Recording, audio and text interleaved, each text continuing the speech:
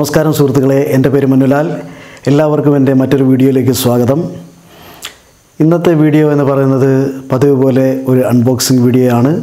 അത് എന്താണെന്നല്ലേ, കാനോൺ എന്ന കമ്പനിയുടെ ഈ പ്രൈം ലെൻസാണ് ഞാനിന്ന് നിങ്ങൾക്ക് മുൻപിൽ അൺബോക്സ് ചെയ്ത് കാണിക്കുന്നത്.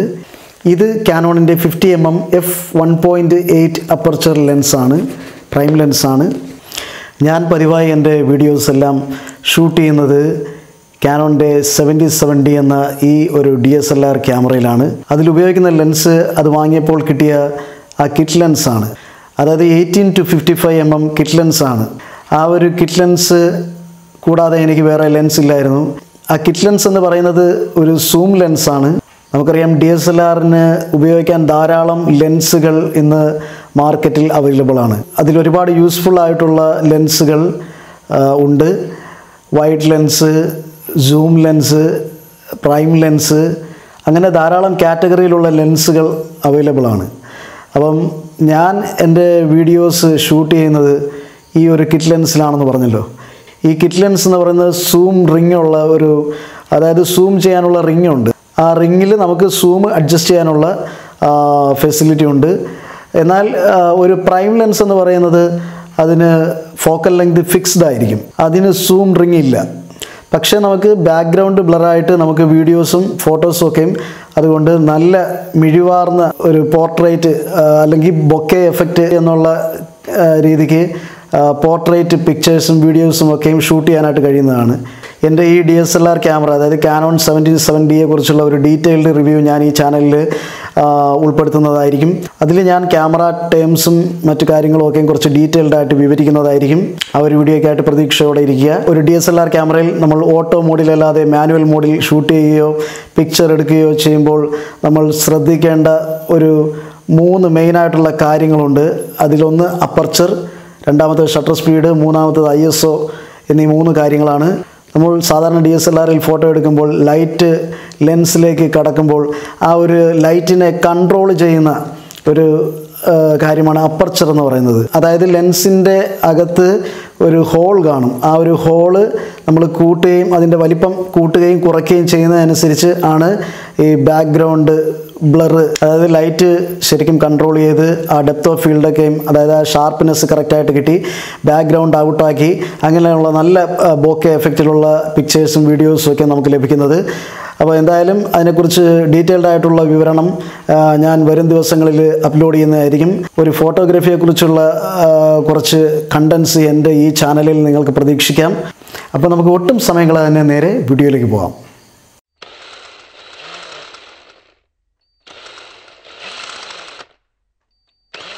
അപ്പോൾ ഇതാണ് ആ ഒരു ബോക്സ്.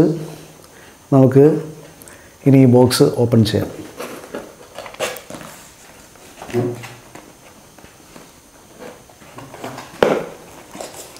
ആദ്യം തന്നെ ഒരു വാറണ്ടിയുടെ കാർഡാണ് നമുക്ക് കാണാൻ കഴിയുന്നത്. അതിനുശേഷം എന്തൊക്കെയോ യൂസർ ഗൈഡാണെന്ന് തോന്നുന്നു.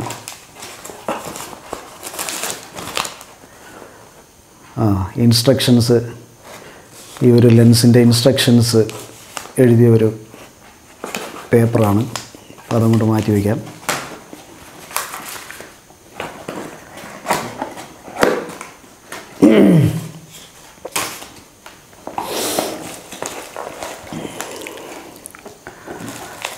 അപ്പം ഇതാണ് നമ്മുടെ ലെൻസ്. അത് നമുക്ക് പയ്യെ എടുക്കാം. കണ്ടോ, കാനൻ്റെ EF lens 50mm f1.8 STM prime ലെൻസാണ് ഈ കാണുന്നത്. അപ്പോൾ ഇത് ഫോക്കസ് അഡ്ജസ്റ്റ് ചെയ്യാനുള്ള റിങ്ങാണെന്ന് തോന്നുന്നു. ഈ കാണുന്നത് കാനൺ 50mm എന്ന് എഴുതിയിട്ടുണ്ട്. ഇത് ഓട്ടോ ഫോക്കസ്, മാനുവൽ ഒക്കെ ചേഞ്ച് ചെയ്യാനുള്ള ആണ് ഈ കാണുന്നത്.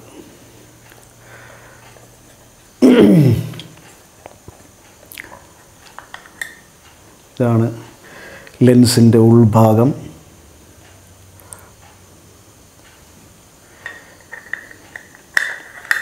അത് അടച്ചു വയ്ക്കാം.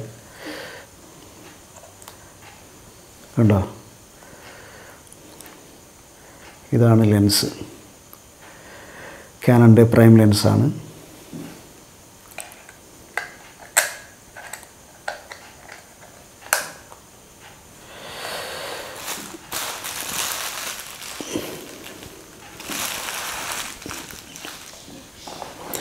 ഇതിൻ്റെ അകത്ത് ഇനി പ്രത്യേകിച്ച് വേറൊന്നുമില്ല.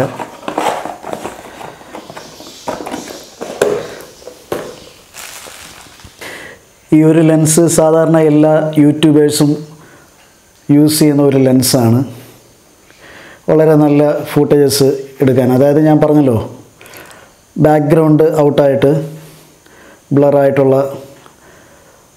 വീഡിയോസായാലും പിക്ചേഴ്സായാലും ഫോട്ടോസായാലും ഒക്കെ നമുക്ക് ഈ ഒരു ലെൻസ് കൊണ്ട് എടുത്താൽ നല്ല അടിപൊളിയായിട്ട് കിട്ടും. അതാണ് ഈ ഒരു ലെൻസിൻ്റെ പ്രത്യേകത.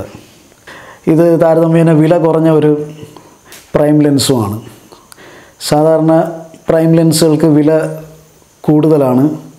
ഇത് ഒരു 8,000-9,000 രൂപ റേഞ്ചിൽ വരുന്ന ഒരു ലെൻസാണിത് കാനോണിൻ്റെ. എന്തായാലും അടുത്ത വീഡിയോസൊക്കെ ഞാൻ ഷൂട്ട് ചെയ്യുന്നത് ഈ ഒരു പ്രൈം ലെൻസും കൂടി ഉൾപ്പെടുത്തിയായിരിക്കും.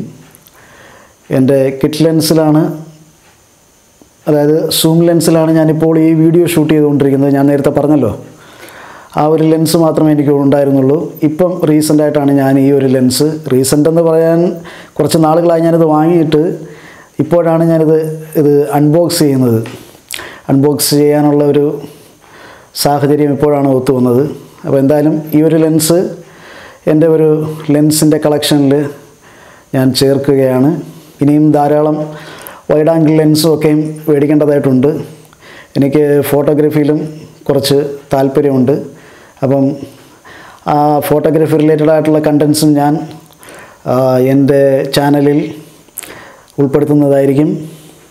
എനിക്ക് ഒരു ബ്രാൻഡ് അക്കൗണ്ട് കൂടിയുണ്ട്, ഒരു ബ്രാൻഡ് അക്കൗണ്ട്, യൂട്യൂബ് അക്കൗണ്ട് കൂടിയുണ്ട്, ചാനൽ കൂടിയുണ്ട്.